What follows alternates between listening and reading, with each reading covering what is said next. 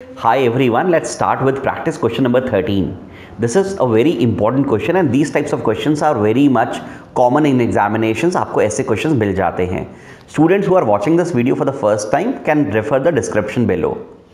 तो question number 13 पढ़ते हैं. वहाँ पर लिखा हुआ है explain with reasons whether the following transactions attract income tax in India in the hands of recipient or not.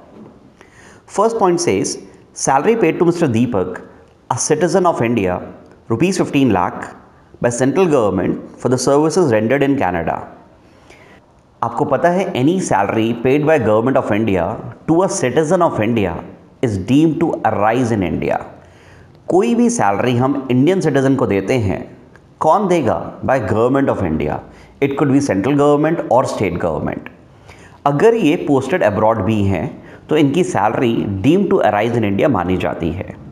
जैसे आपको पता होगा बहुत सारे Indian embassies posted outside India हैं. वो इंडियन सिटीज़न हैं, इंडियन गवर्नमेंट के एम्प्लॉयज़ भी हैं. ऑल्दो वो बाहर रहते हैं, अगर आप डेज काउंट करेंगे तो शायद वो नॉन रेसिडेंट भी आएंगे, बट उनकी salary deem to arise in India मानी जाती है. दैट इज़ द रीज़न उनके ऊपर ये टैक्स लगने वाला है. आपको इनके बारे में एक और प्रोविजंस को याद करना ज़रूरी है. इनको जो भी अलाउंसेस या परक्यूजिट्स दिए जाते हैं वो एग्जेम्प्ट होते हैं, सिर्फ बेसिक सैलरी ही टैक्सेबल होगी.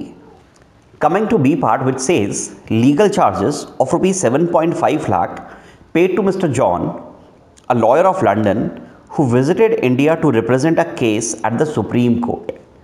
So here is a non-resident, Mr. John. He resides in London, but he is coming to fight a case and he wants to represent his clients in Supreme Court, where he is rendering his services. He is rendering in services in an Indian court.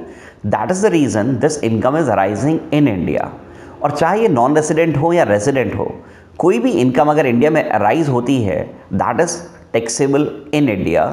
तो इनकी income India में taxable होने वाली है. The answer is yes.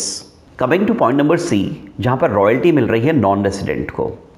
Non resident को अगर royalty मिलती है तो वो कब टैक्सेबल होती है?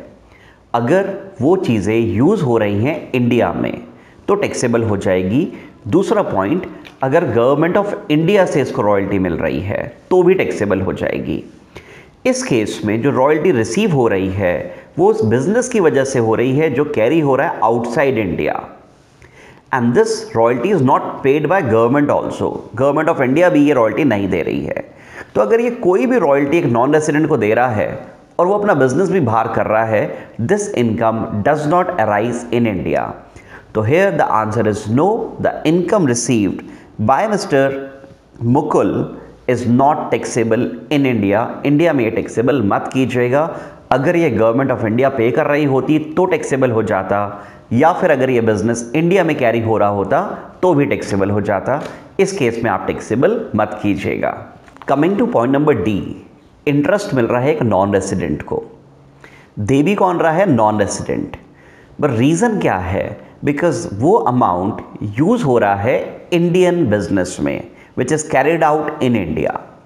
कोई भी अगर बिजनेस इंडिया में कैरी आउट हो रहा है और यहाँ से कोई royalty, fees for technical services या इंटरेस्ट पे हो रहा है, that is deem to arise in India. और ये इनकम टैक्सेबल होने वाली है इंडिया में. ऑल्दो नॉन रेसिडेंट ही पे कर रहा है, but this income is getting arise in India, इसलिए आप टैक्सेबल कर दीजिएगा. I'm again repeating, these types of questions are very important from examination point of view. अक्सर ये एग्जाम्स में आप ऐसे क्वेश्चंस देखते हैं. May 19 के लिए भी इम्पॉर्टेंट ही रहेगा.